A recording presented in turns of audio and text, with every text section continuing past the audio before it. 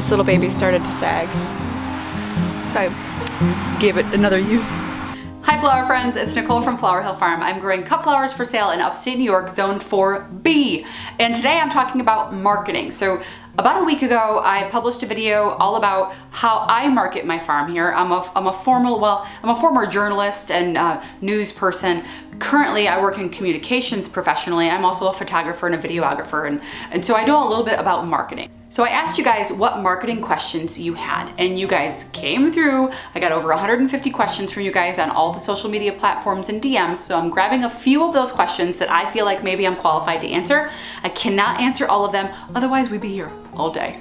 We don't have that kind of time. So let's dive into some questions. We're gonna start with Jenny. Jenny asks, marketing material. Have you printed any? Do you think you need physical marketing, or is it just online marketing? Do I share business cards, etc.? Okay, Jenny, so the only physical things that I have are, well, there's two things. There's my business cards, and I'm actually having those redesigned. I don't love them. So I have my business cards, and I also have gift certificates. So those aren't really marketing materials in the way, like the gift certificates are just mailed to the people who bought them. The business cards, however, are a marketing material, but usually I just tuck those in to a current customer's order, just so they have my information in case they need to get a hold of me or want to buy something again in the future.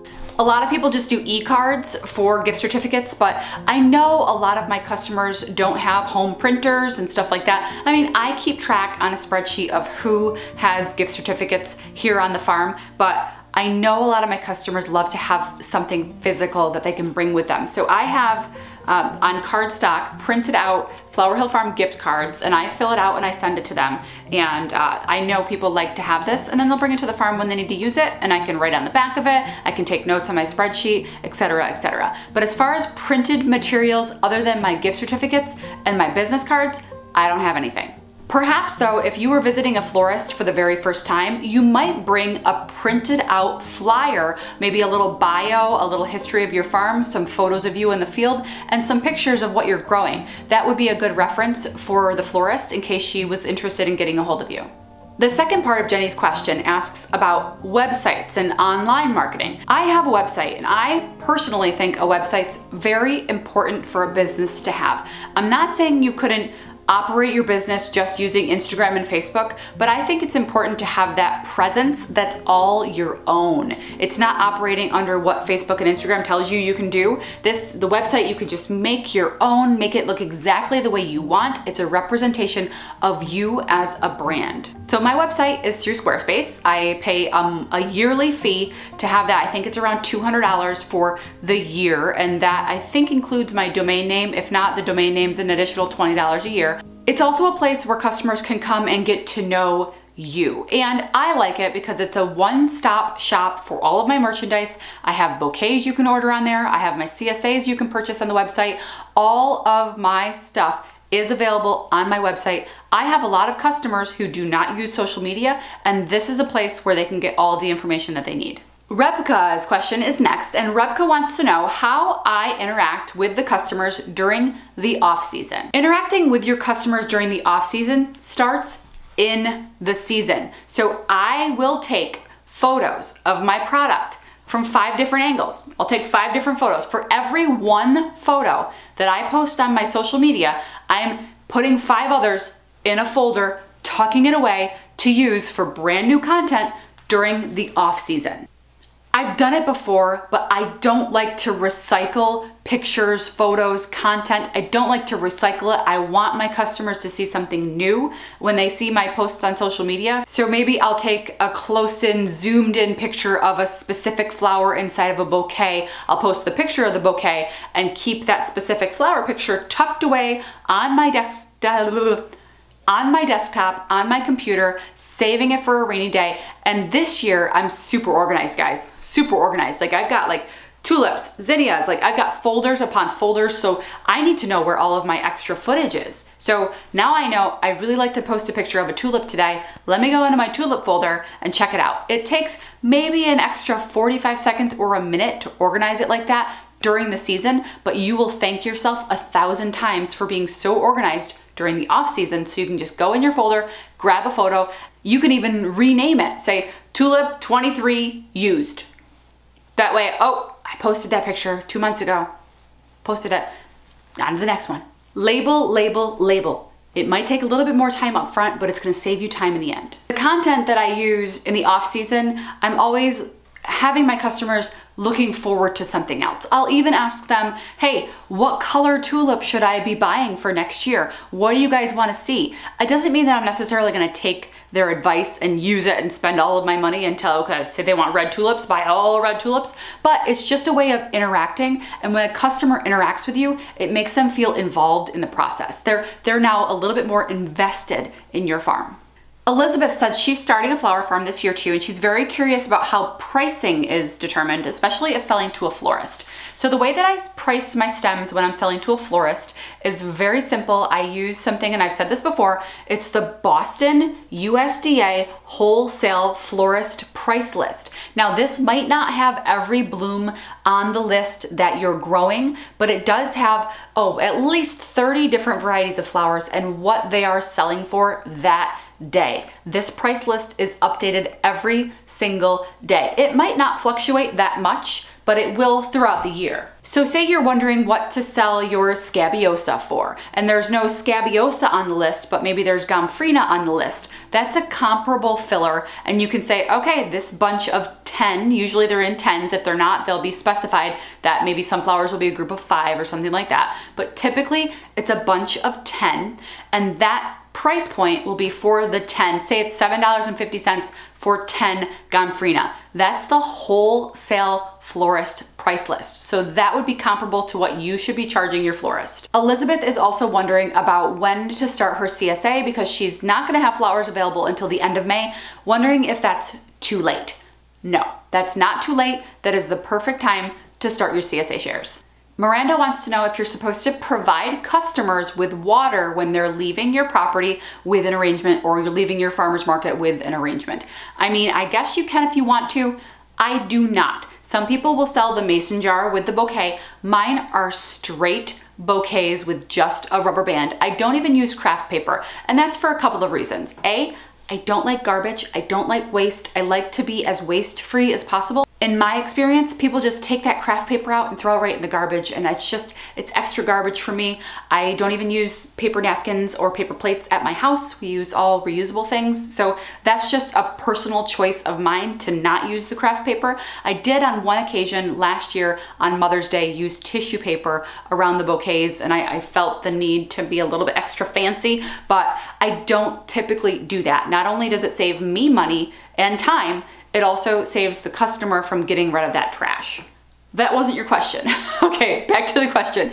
Water, no. I do not send my customers home with water. There were 2 occasions last year that a customer was traveling 2 hours away in a hot car in the summer, and then it was at that point that I moistened a paper towel and I wrapped it around it and I sent them with that. But on the average day, I don't send the customer home with anything but a rubber band, and if there was something that was more environmentally friendly and more cost effective, I'd use that. I have a lot of yarn because I crochet. I did actually start off tying my bouquets with yarn last year, but it was taking so much time, so I compromised and ended up using rubber bands. Barbara wants to know if I give free samples to florists. Personally, Barb, I have a very small hometown florist. I already knew her. They already wanted my flowers. I didn't have to do that. I would definitely recommend, if you're walking into a florist looking to get their business, show up, like as Lisa Mason Ziegler says, show up with 2 armfuls of flowers and walk in and say, here's what I grow. These are for you. Here's my information. Let me know what you think. I definitely think those free samples could very well get your foot in the door. Sharon's asking which flowers bloom first and bloom fast. Well, Sharon, she wants to get people excited about the season and have them coming back later for blooms in the summer. I will tell you right now, bulbs are the way to go. I will have my tulips and I will have my daffodils, the very first thing that pop out that I will cut. And that gets people excited for the season. It gives them a taste of what's to come. The pops of color are everywhere.